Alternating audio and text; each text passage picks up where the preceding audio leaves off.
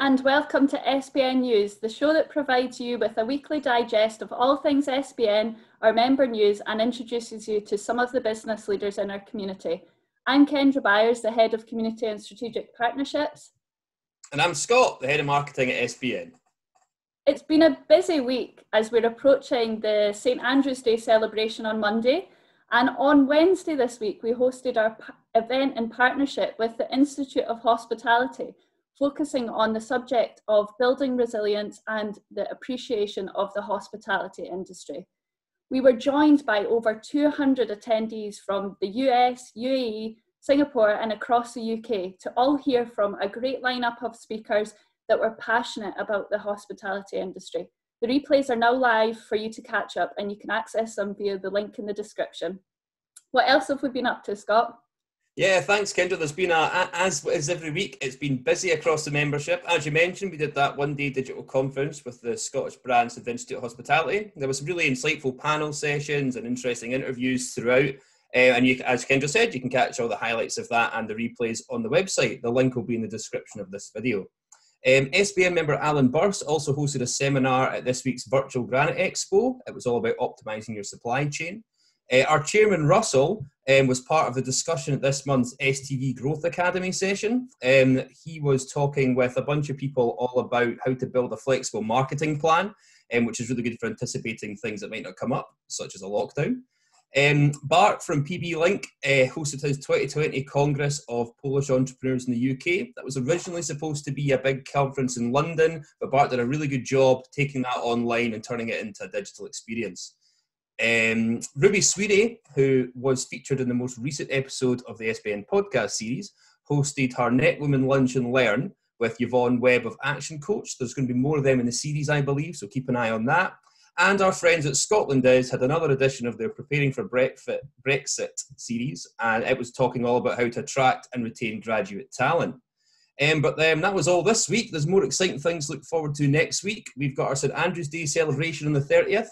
We've had members send in their videos throughout the week, which we'll be sharing. There's been some rainbows in Stirling, sunsets in Largs, puppies on the south coast, and even sunny LA beaches, which made me very jealous to watch. The whiskey and chocolate experience we covered a couple of weeks ago is also happening next week. All those attendees will be expecting their chocolate and whiskey deliveries very soon, which is exciting. And two members are coming together for a virtual glass of wine next week. Carbon Financial are going to be sitting down for a conversation with Scottish artist Gerard Burns, and you can sign up to that event on Eventbrite.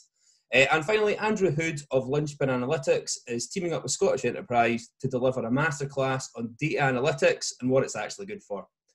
So that's all for next week, Kendra. What are we doing today? That was an amazing roundup there, Scott. Well, today we've got two guests, and I'm going to introduce the first guest, which is Rachel McClelland, founder of planetSHINE. Hi there, thanks so much for having me. How are you doing? Nice to have you. Yeah, I'm doing well. How are you? I'm really good, thank you. Yes. Amazing. So if we can kick off by just having you introduce yourself and tell us a little bit more about planetSHINE. Yeah, great. So I'm Rachel McClelland, founded planetSHINE 3 years ago, and planetSHINE is part eco consultancy, film production company and media platform. So the media platform is a global platform which sits at the intersection of environmentalism, human and animal rights, but in a very mainstream way. So we tell really interesting, entertaining stories and make films all around the world. And we also work with brands on the eco side of things. So we're currently working with brands like Quorn Foods, Silent Night, the Mattress Company and the Body Shop. Amazing. Yeah, I've been catching up on some of your short films and topical conversations, and there's something that I've came across recently, but there's a great caliber of speakers that you've got joining you, and the content is phenomenal. So what's your story and what led you to launching planetSHINE? Well, yeah, so I spent 15 years in the film and media industry. So I worked in feature films, music videos, very naively about 15 years ago, set up my own production company and ended up doing some really good jobs. So I'm going to name drop a bit, which is really gross, but you know, people like Jay-Z, Rihanna, Calvin Harris, but had an amazing time.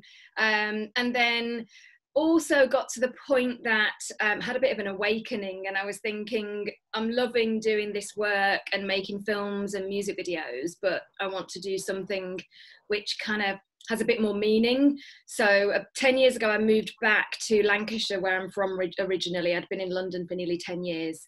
Moved back to Lancashire in a very rural area and reconnected with the countryside, which was the best thing that I ever did.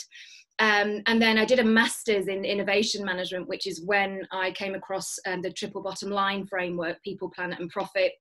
And it really resonated with me. I'm really ambitious, but this notion of you can be really ambitious and, you know, start business, grow business and be really successful whilst also doing lots of good and helping the planet, helping other people, you know.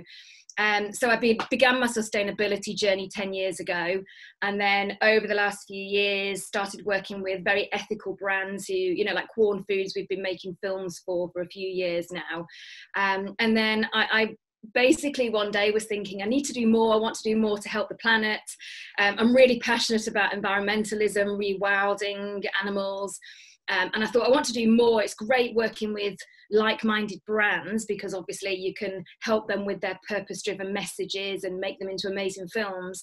But I wanted to do something which would also offer something to global citizens to kind of plant that seed of ethical living.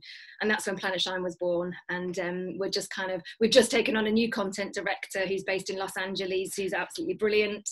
And we seem to be growing really well. We've got private investors and lots of really interesting projects underway at the moment. So it's a really exciting time. Amazing. And you can see how passionate you are. And we love a name drop on this show. That's welcomed. And actually, Calvin Harris is from my local hometown, Dumfries and Galloway. Yeah. And he actually used to work in the same fish factory that my mum used to work in before his days of making big hits. So.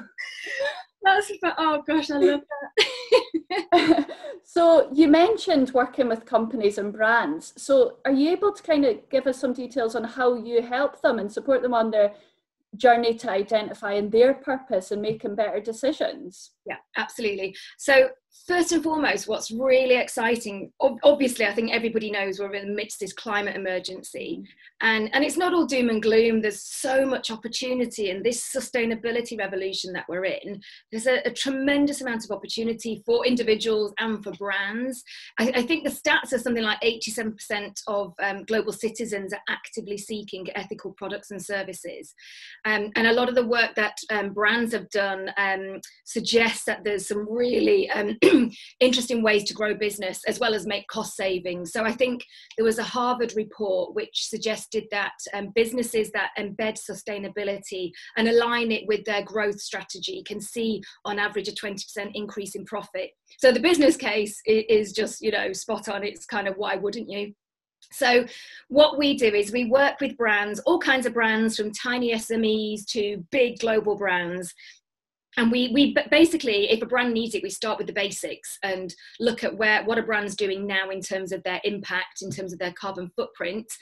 Quite often, or more often than not, most brands are doing a lot of really positive work and perhaps just not writing it down in the form of policies or whatever, or structuring it, you know.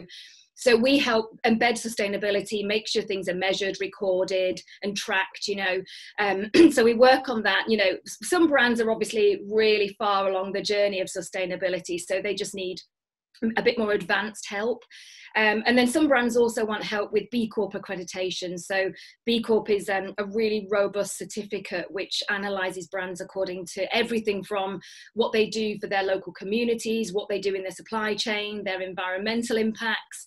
So it's a really good framework, and it helps a brand embed an annual impact report as well. So we do all that sort of sciencey type piece, but what we're not about is just letting all of that great work sit in a drawer. You know, we don't write huge strategies and, you know, they just sit there not really having much value. What we're about is then amplifying that work. So we align it with a brand's communication strategy, find the really interesting stories that a brand could be shouting about in terms of, you know, maybe what they're doing in their local community, what they're doing to reduce carbon footprint. Maybe they've got some amazing new innovation that they're working on. And we pinpoint those stories and turn them into content, whether it's sort of short social media cut downs and clips, or longer form documentary type pieces. And it works really well. And then obviously we can host them on our platform as well if it's a good fit. But basically everything we do is about storytelling. It has to be about, you know, interesting and entertaining stories. Amazing. That's fantastic, because you often find that when you speak to business leaders, in the conversation, they highlight these great things that they're doing, and you think, why aren't you amplifying that with a wider audience or sharing these things? And actually it's learning for other companies in the community as well. So no, it's great that you're amplifying those great stories. Now, I wanted to take you back to May. You ran an amazing event with global speakers, over 40 speakers over 3 days, sharing 350 lockdown lessons. I wanted to ask you, what's your lockdown lesson, or was there a favourite that was highlighted during the Shine Fest? Oh gosh, so yeah, my favourite, I spoke to Captain Paul Watson, who founded Sea Shepherd, and he was one of the original founders of Greenpeace, and then jumped ship, pardon the pun, and set up Sea Shepherd as a much more sort of grassroots active organisation. And he's quite scary because he's amazing at talking, and he just knows his stuff. So I was on a Zoom with him, and he's just like, oh my God, I'm not worthy, you know. And he's just fascinating and does amazing work. He's on Interpol's red list, because I think it's Japan have some sort of international warrant out for his arrest. So he still can't leave America at the moment, excuse me. And he's just fascinating, and he just lives to help the oceans, because he's kind of, if we don't save the oceans, you know, there won't be any human species able to survive on the planet, you know, and we're at this really critical point. So he was just, I mean, that was just an absolute honour to speak to him. And then a lady, Natalie Isaacs, who founded 1 Million Women in Australia. So they're a sort of environmental feminist organisation. I know a lot of people are scared by the word feminist, because it suggests images of, you know, really hardline feminists, you know, but it's actually just about, well, anybody can be a feminist, you know, man or woman, boy or girl, you know. And Natalie's approach is just really inclusive, and she's really passionate, and she's got as the name suggests, 1 million women, 1 million women. She's got 1 million women as part of this global organisation. And so just, I think for me, obviously when we started lockdown, everybody was a bit like, gosh, this is really unnerving. And all of our brand shoots were obviously put on hold in that first few weeks, which is why we decided to do a virtual summit and make it all free, and just kind of to give people a little bit of hope and inspiration. And I think for me, just the honour of talking to people all over the world, it just filled me with hope. Because I think sometimes doing the work we do, it's too easy to look at the negatives and look at the problems. And, you know, everything we do at Shine is solutions focused, but sometimes, you know, it becomes, you kind of carry a lot on your shoulders. And just talking to these people, I just, by the end of it, I thought, I know we can save the planet. I know we can all kind of live in harmony. I know we can, and it sounds very idealistic, which I do tend to view the world through rose tinted glasses. But it just filled me with hope. And also, you know, that thought of, I know we can do this and we can create a better world. Amazing. Well, I've seen some of the sessions that you'd uploaded onto YouTube and promoted on Instagram. And like I say, they were fantastic.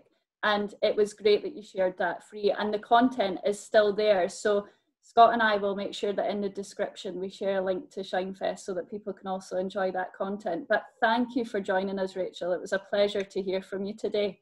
Thanks for having me. It's been an absolute pleasure. It's been lovely. Thank you. Thank you. Is there another guest to join us today, Scott? There is indeed. I'd like to welcome Jamie McGowan live from the Isle of Harris. Hi, everybody. Hello, Jamie. Is it too soon? It's not too soon at all. I'm assuming you with young kids in the house, you're going to be Santa full time for the next 5 weeks. Well, this was actually my outfit before I had kids. But yeah. Well, if everybody can get their lists into Santa, care of Essence of Harris website within the next week or two, we'll do our best to make sure everybody's happy on the 25th of December this year. And people need it more than ever, so we thank you for that, Jamie. Well, thank you for joining us. I wasn't really sure whether to introduce you as a Scottish business leader or a Scottish TV star. I was wondering if you could tell us a little bit about Secret Scotland and how you ended up on Channel 5. Yes, hi guys, how are you?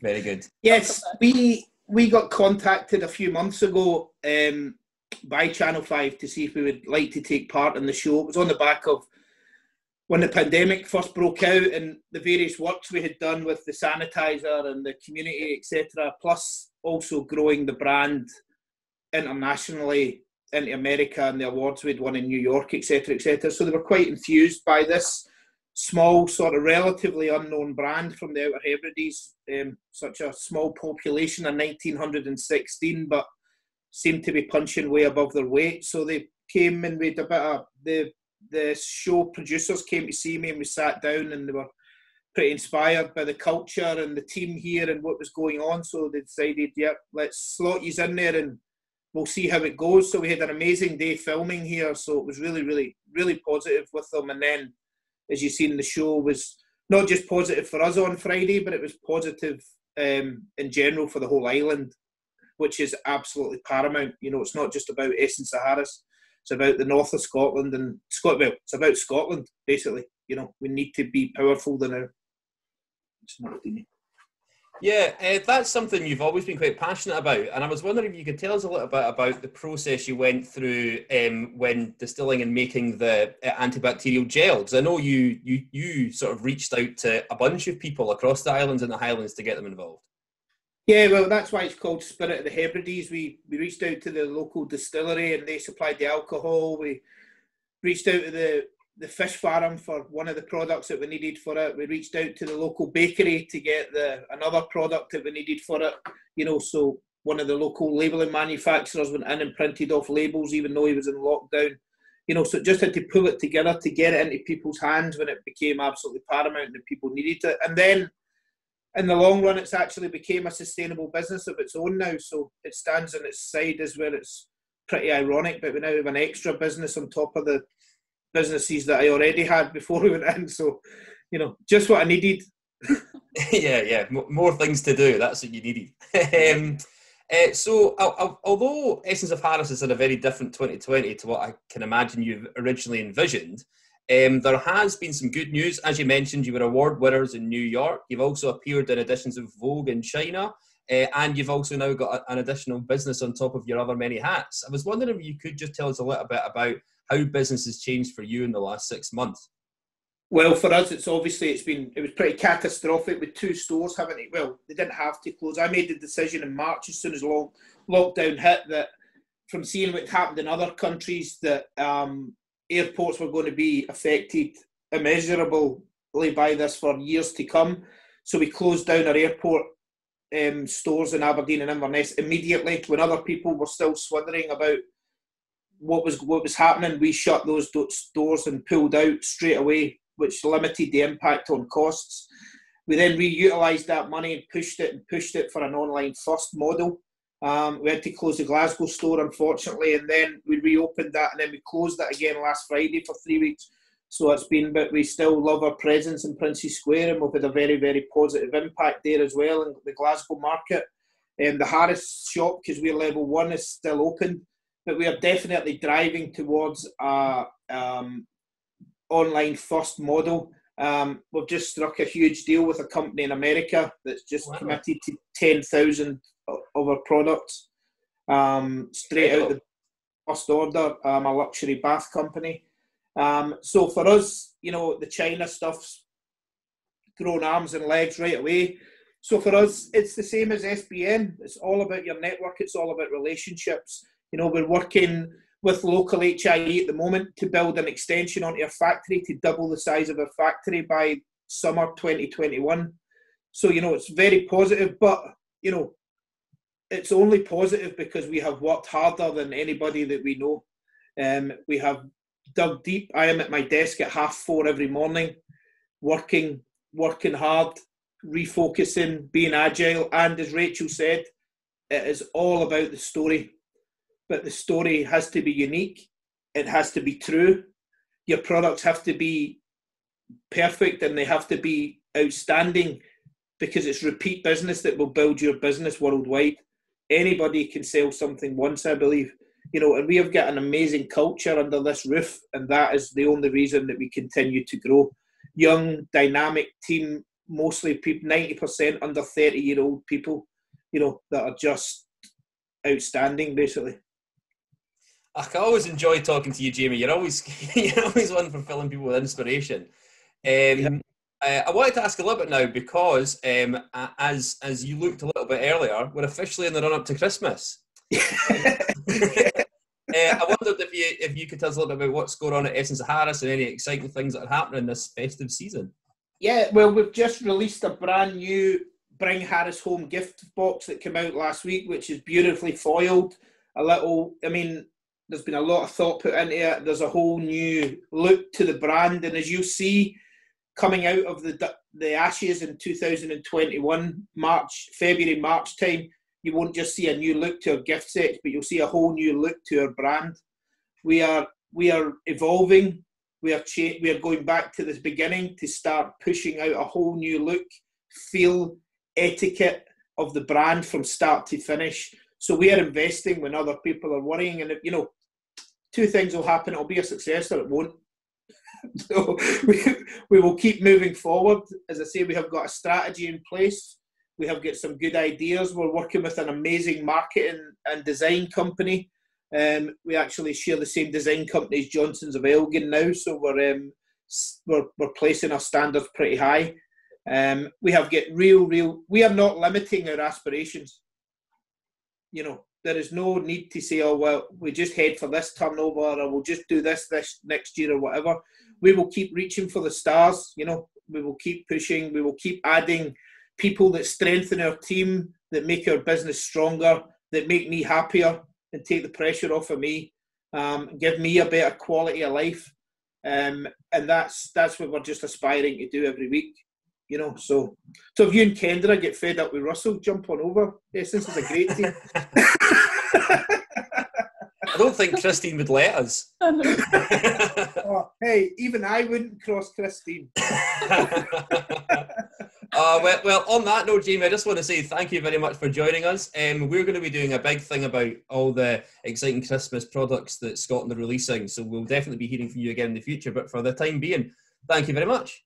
Yeah, and I'll get the team here. We'll stick an SBN discount code on the website from next week, because this weekend, remember, it's Black Friday, so there's an amazing 25% of free delivery on our Black Friday deal this year. But we'll also then, from next week, we'll have an SBN code that will run up to Christmas Eve to help everybody just take the load off a wee bit leading up to Christmas.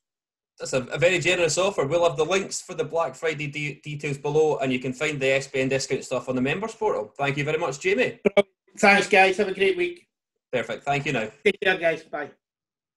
Some very passionate speakers again today. I love this little show. It's our 7th show, and we've already had a great collection of guests sharing their stories, and you can catch them all on replay via the SBN website and the attached link in this description.